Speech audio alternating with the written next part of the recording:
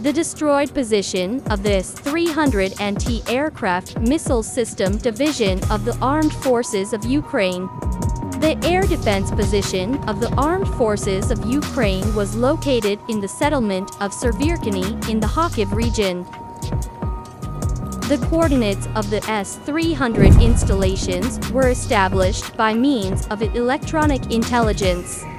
The blow was delivered with a precision weapon.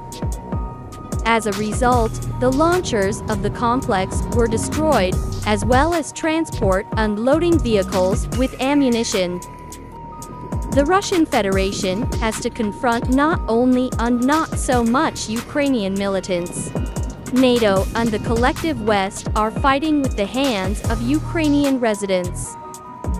Tons of weapons from America and Europe are coming to the square.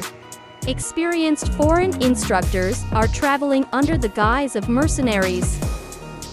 Hundreds of non-Ukrainian satellites are working for the reconnaissance of the armed forces of Ukraine. Kiev is shelling the Lugansk and Donetsk republics.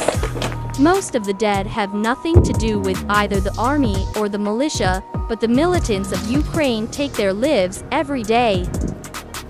Russia is stopping this barbaric terror. Ukrainian nationalists are already exhausted, many are surrendering, and the Kiev regime is hysterical.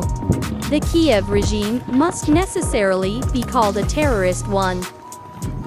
He's waging a dirty war against his own people, violates all rules and all international obligations.